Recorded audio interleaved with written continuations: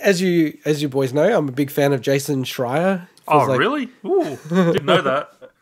I'll go on the Jason Schreier fan club, and I'll just say more so like he's. You're like the secretary of the fan club. No, but is he paying you, or do you just have a crush on him? I don't get it. He never returns. Does your wife know about this? He never returns my DMs.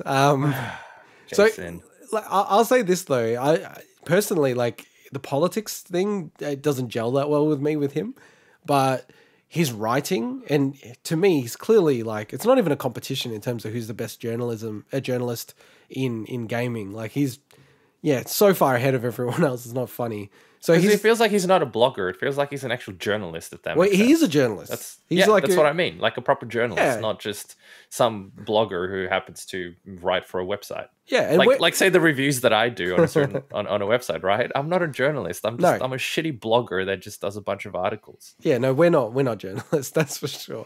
And journalism itself has kind of gone down the drain, unfortunately, because of the clickbait and views kind of nature of news these days. But he's like an old school journalist, but focuses on gaming, which is amazing to me. His original book, could have been that. It's true. His original book, Blood, Sweat and Pixels, back in 2017, easily the best video game book available. I mean, there's very few games I think are even at that quality level. I always mention Masters of Doom. That's an amazing book, well worth reading.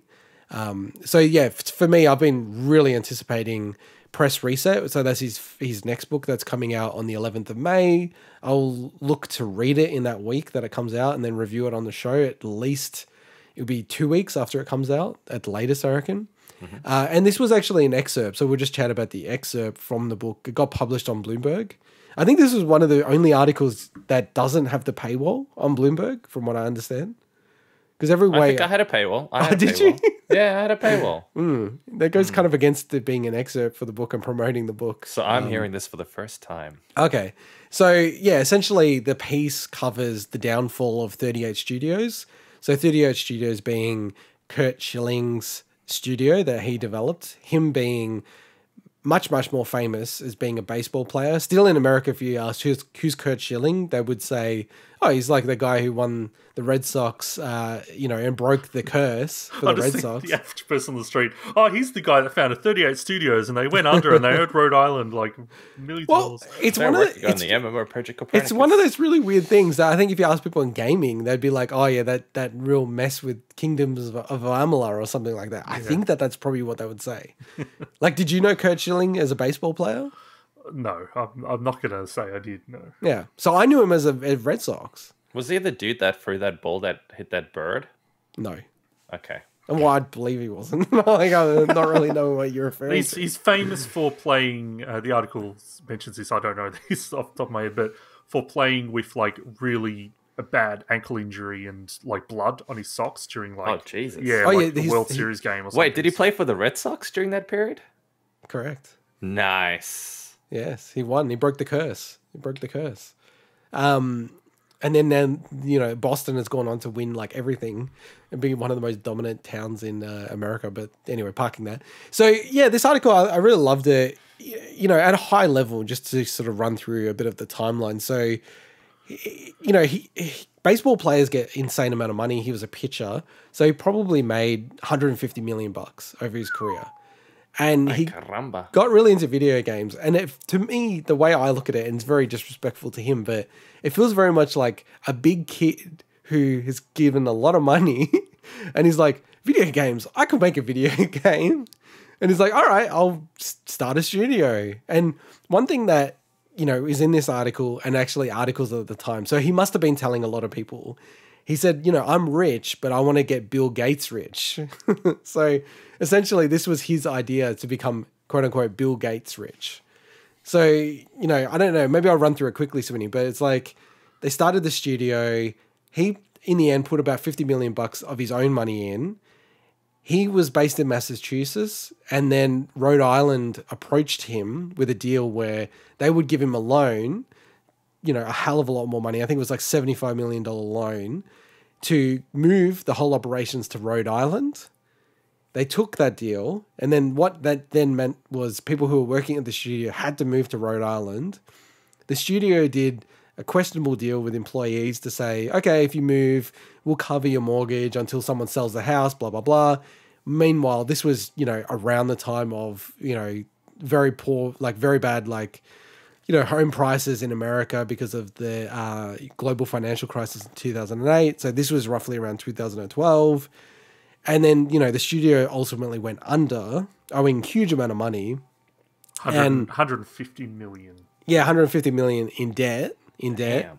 And, so people lost their jobs, lots of people weren't paid. They didn't get their final paychecks. And then to cap it off, people who took this mortgage deal were in this crazy situation where they didn't have the house, but they still had to pay back the bank. And they potentially had other houses in Rhode Island, which is like just pretty horrifying, to be honest, to be set in that situation. Yeah, it was horrible because, as part of that contract, the 38 studios were like, okay, we're going to assist you in selling your property while you move into this new property in Rhode Island. And then because of, the clause in the contract basically said if there was financial dire situation, then essentially that's probably null and void that arrangement. That essentially meant that, some of their old houses didn't get sold. So suddenly they've got those double mortgages. It's insane. It's just...